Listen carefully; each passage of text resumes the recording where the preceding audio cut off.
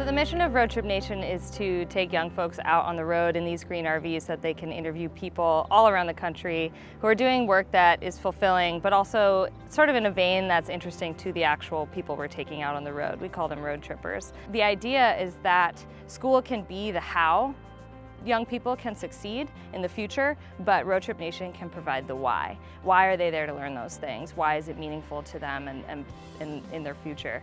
And so it helps them explore different ideas so that they can actually apply what they're learning in school and want to show up at school to their future happiness and fulfillment. And so to be able to go out and speak to people who have been through what they've been through, and ideally, just like with this state road trip, what's so beautiful about this, the ideal is that they're speaking with people who actually grew up in similar circumstances.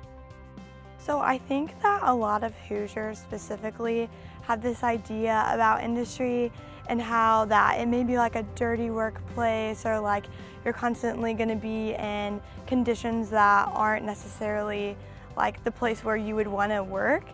And coming in and like seeing just your like building and the type of work environment that you guys have developed was really eye-opening for me. You know, Indiana has a bad vibe, like reputation when it comes to like technology. Everyone thinks like we're behind everybody, but after seeing this is like right on the edge of technology, and it's very astounding, I guess. It's very good to see that Indiana is actually really up there with technology.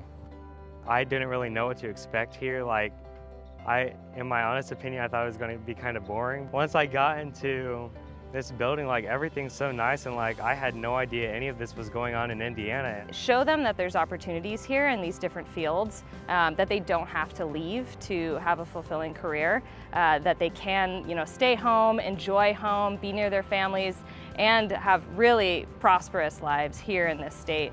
Just like the type of technology that you guys are also implementing with your new sorts of materials that you're using, and this sort of new development in your actual engines that you're producing.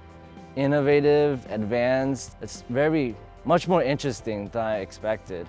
GE Aviation, it blew my mind.